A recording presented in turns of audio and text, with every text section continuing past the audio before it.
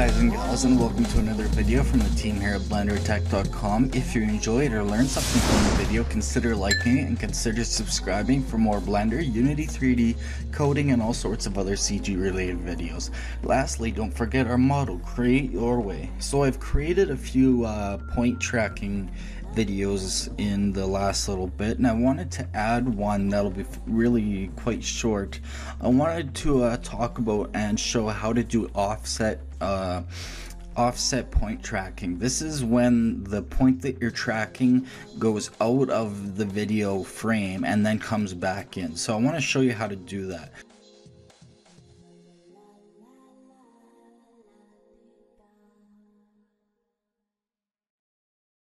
So I'm using Blender 2.73, the new official release. So I'm going to go into the motion tracking tab, and we have the nice new point tracking tab. I'm going to open up a movie clip.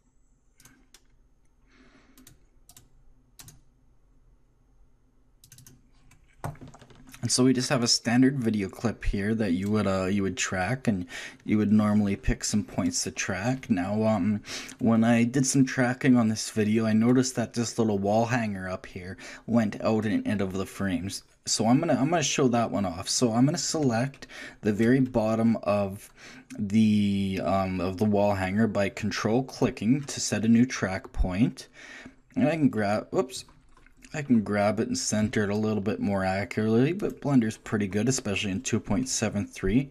And I'm going to let Blender track it automatically until it goes off the frame. So I'm just going to make sure that's selected, and I'm going to hit track forward. So you can see it gets stuck at track 84. That's simply because it got too blurry, so I'm just going to manually reset it and continue on.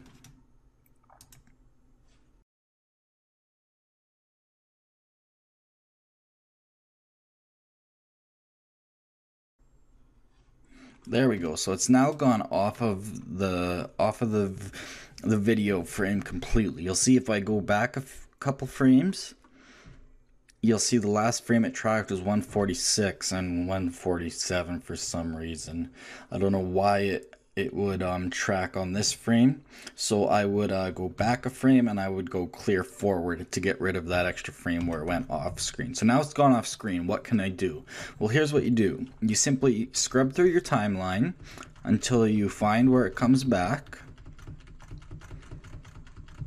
We see it starting to come back about right there. So I'm gonna start at frame 178 here, and all I'm gonna do is add a second tracking point now. So I'm gonna control click where I originally added the first point, so right in the bottom corner of it, and set it up about where I want it.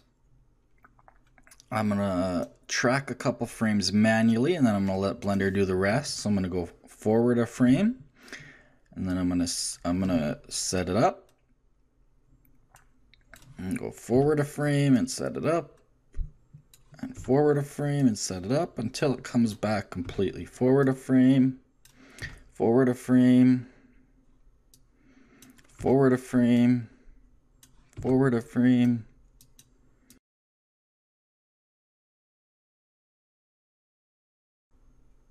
All right, Blender should be able to handle that. Now let's find out.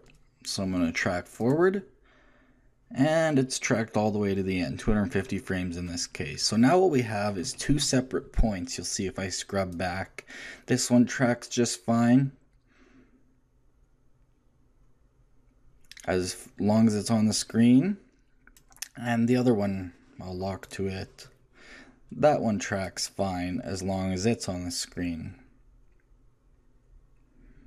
from the beginning to 187 or whatever. So now what I'm going to do at frame 1 is I'm simply going to select both of these, however you want to select them, right click, circle select, box select, whatever, and I'm going to select the main one first, the original one first. So I'm going to select that one first, and then I'm going to make sure I select the secondary one second. So obviously the main one will be yellow and the secondary one will be white. And then all I'm going to do is I'm going to hit this merge this merge button, join tracks. I think it was something different in Blender 2.7, so I can't remember. But anyways, you join the tracks. I know the button's there for sure in all versions.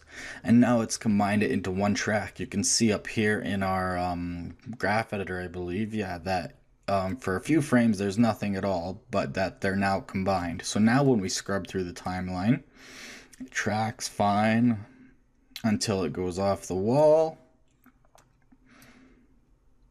And then it comes back and continues to the end. So this is good just for having extra points, for having more accuracy, more parallax, and just general and overall tips. So yeah, that was just a quick one. I wanted to show you guys how to do that. I think that makes pretty clear sense. I'm going to make a full tracking video next using this video on how to overlay 3D objects on top of this, so expect that very soon. So anyways, thanks for watching from the team here at BlenderTech.com. If you enjoyed this video and learned something, consider liking it and consider subscribing for more videos. We're now on Twitter at twitter.com/blender_tech and Facebook at facebook.com/blendertechpage, all one word. If you disliked this video for some reason, don't just hit the thumbs down button and leave. Instead, please leave us a comment telling us what you did not like, or if it's private, please email us at info@blendertech.com. That way we can continually improve our videos based on your community input. We also take requests for tutorials, so if there's something that you would like to see, let us know. And we also do call for help, so if you're having trouble with something and time permits and it's not too advanced, we will definitely try to help you out and set up some videos for you. So just send us an email or comment. So see you next time. Remember, create your way.